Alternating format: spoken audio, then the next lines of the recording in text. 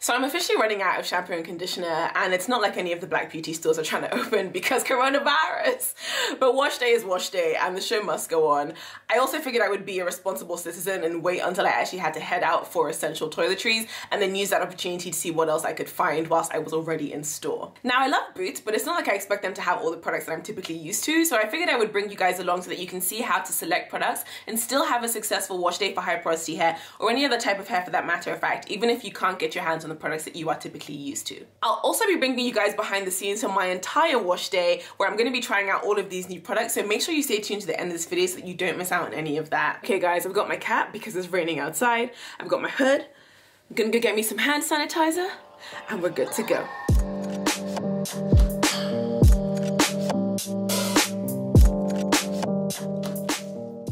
Yeah, you guys, quarantine is not fun. I don't think it's been fun for any of us, but it also did get me thinking that even outside of this lockdown, even outside of quarantine, that there will be times where for one reason or the other you won't be able to get a hold of your favorite or your staple products. And it's in these situations where it's especially useful not just to have an understanding of your hair's needs, but also of the ingredients that are going to meet those needs for your hair. This way you're not a sitting duck and you're not just haphazardly buying products just because it has a big brand name attached to it, or because it's being marketed as doing something that you're not even sure whether your hair needs or not. So yeah, so hopefully this trip is not a wasted one. We'll see what they have at Boots and try and make the most of it.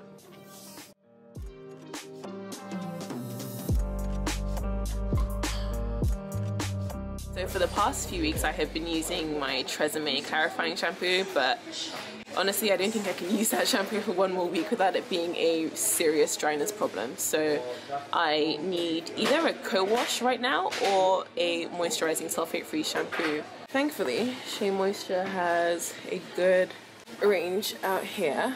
This right here, what's this? The Manuka Honey and Yogurt Hydrate and Repair Shampoo. Okay, it says clean and restore extremely dry brittle hair. Yikes.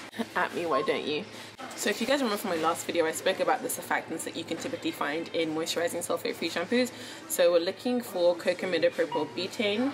Okay, that's the second ingredient. Just scanning through the other ingredients. Ooh, we've also got tetrasodium EDTA in here. Fabulous. So at least we know that I can get a good Keeley out of this shampoo. Honestly, I think I might as well just go for this one. Okay guys, so the next thing we need is a conditioner. I have high porosity hair, which means that my hair can do with a lot of protein. Now I've run out of all of my protein containing conditioners. I think the only one I have left is my Cresse Pello, and that only has hydrolyzed silk and it's quite far down in the ingredients list, and I'm not due for a major protein treatment for another couple weeks. So right now I need a deep conditioner that has a wide range of proteins because it's going to need to be able to tide me over for the next couple weeks until I can actually do a proper protein treatment.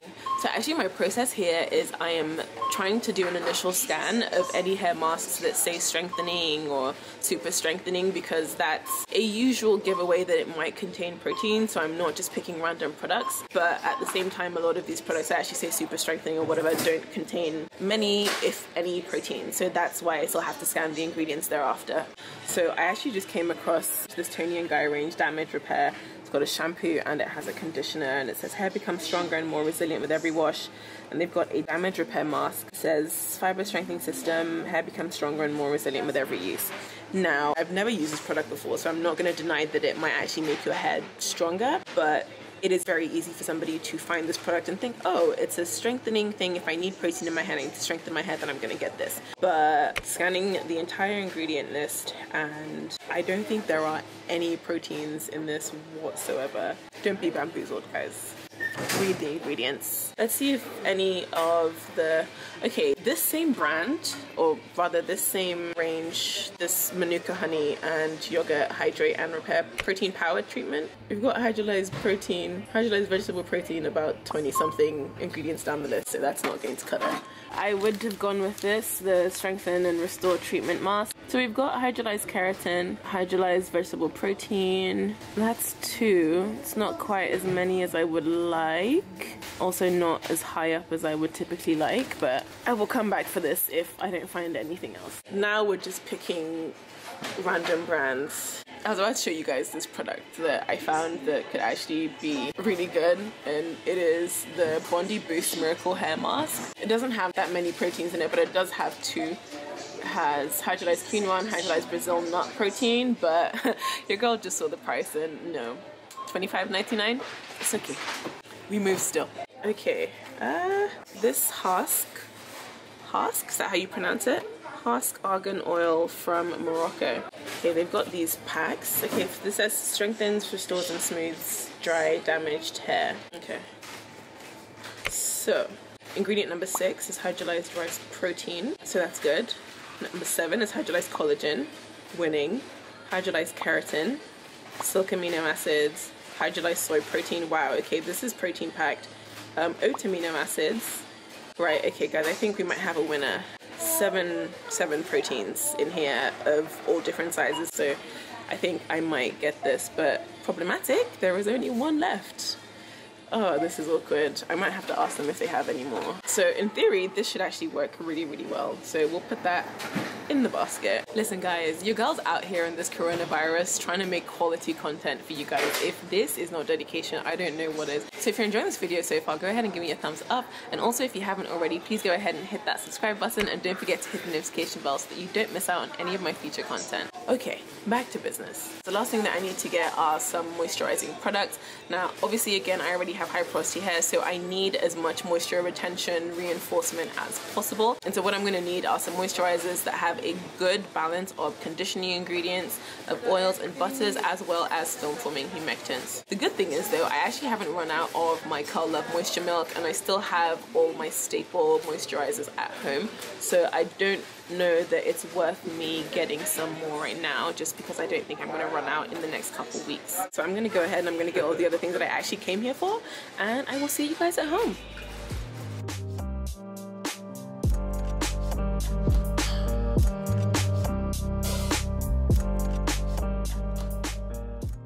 Okay guys, so I've just gotten home. I'm gonna go grab myself something to eat really quickly, and I'm gonna catch up on Tiger King, and then we're gonna get into this wash day.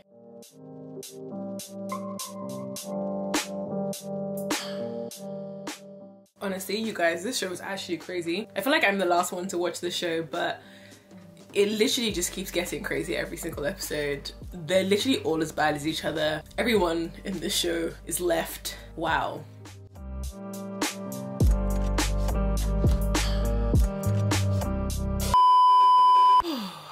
You guys, my days.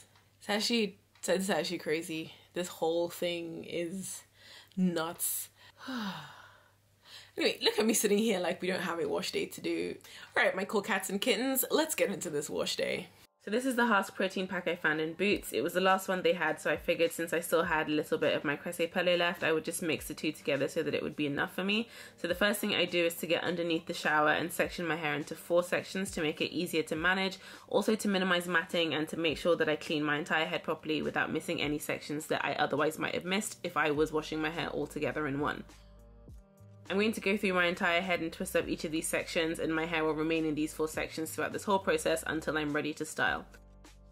So I'm going to go in with the Shea Moisture Hydrate and Repair shampoo. So I will typically work on half of my head at once. I'm applying the shampoo to my scalp, holding the twist taut, again to prevent matting and also to give me easy access to my scalp. And I'm massaging the shampoo into my scalp to make sure that it is getting a thorough cleansing. Once I'm done with my scalp, I'll basically just squeeze the excess downwards to clean the length of my hair, and I will also temporarily unravel the twist to make sure every hair is getting some shampoo before I then loosely twist it back up and repeat for all the other sections.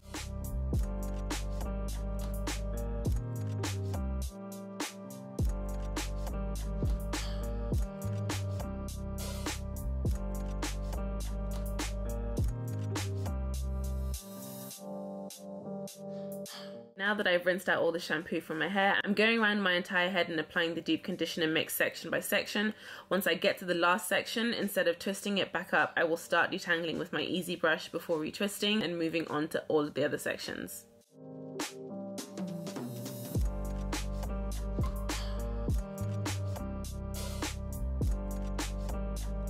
You will see me alternating between brushing my hair from the front and then brushing my hair from the back. There's really not much rhyme or reason to why I do it this way. I just find that it helps me get through detangling quicker so that I'm not just doing it all in one section, and I'm also not putting too much tension on one particular part of my head.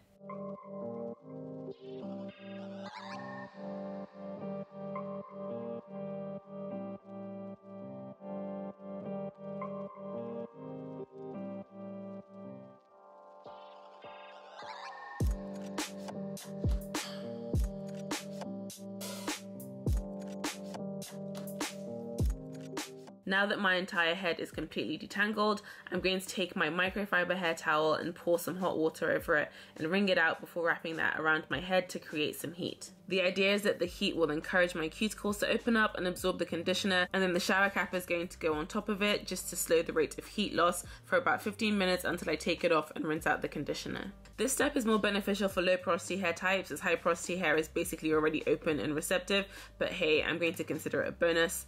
Whilst I'm rinsing out the conditioner, again you can see me unraveling the twists and massaging my scalp to make sure that I don't leave any conditioner residue on my scalp or in my hair, as this can lead to itching and flaking.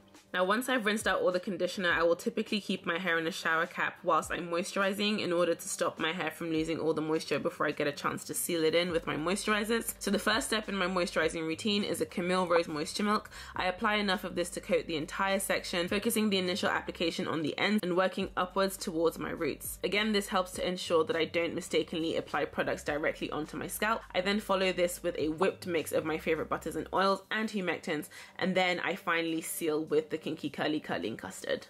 Now I know this product was formulated as a styling gel, but it is packed with so many plant gels and film forming humectants that it works so well at locking in and maintaining moisture levels in the hair, which is very helpful for high porosity hair. And the best part about using film forming humectants is that even when my hair does dry, it is still soft and still feels notably moisturized. And every time my hair comes into contact with water, whether that's from a spray bottle or steam from the shower, it reactivates the film forming humectants and my hair literally feels like it did on day one. Honestly, if you haven't already seen my video on this, then please click the link to the video that has just popped up on the screen and help me help you. So I'm just going to go through and repeat the same process for my entire head, starting with the Camille Rose, then following with the whipped buttercream, and then sealing with the Kinky Curly Curling Custard.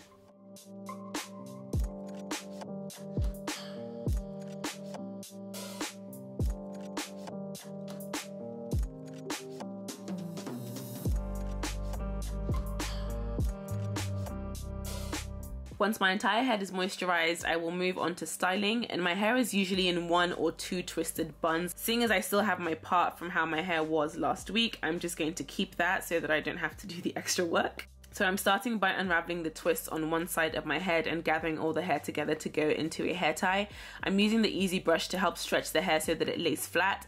I'm not detangling that whole section. I already did that earlier, so that would be unnecessary, and not to mention that's unnecessary damage that no one needs. And then once that's all in the hair tie, I will twist that and do the same thing for the other side. And let me just quickly at myself before you guys at me. I know my part is crooked, and guess what? Everybody will be okay.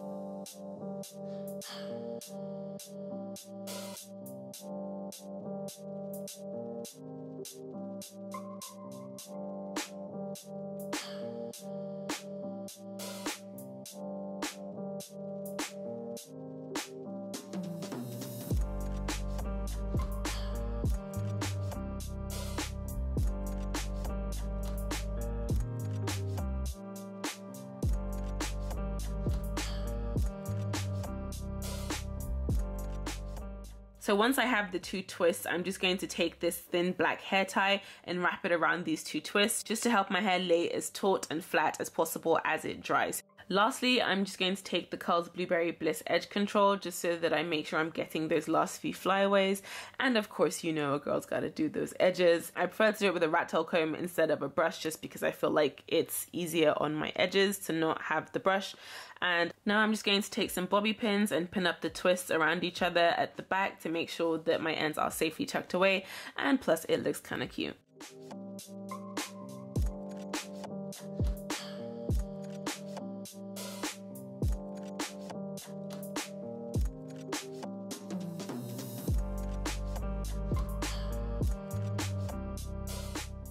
So guys, that was literally my entire wash day. This is what we're looking like with the finished product. I'm pretty sure my part is off center and it's not even straight down the middle, but really, who's gonna see me? Actually, you guys are gonna see me, shucks. Well, look. I tried, okay? Let me know how you guys are coping in this pandemic without any of your favorite products, because it's real out here. I think I just about got enough to last me for this week and next week, so I don't know what I'm gonna do after then. Hopefully I will be out again in a couple weeks to get all the essential things that I need, so hopefully it shouldn't be too bad. So yeah guys, thank you so much for watching this video. I hope you enjoyed it and I hope you have a lovely weekend. I'll see you next week. Bye. Mwah.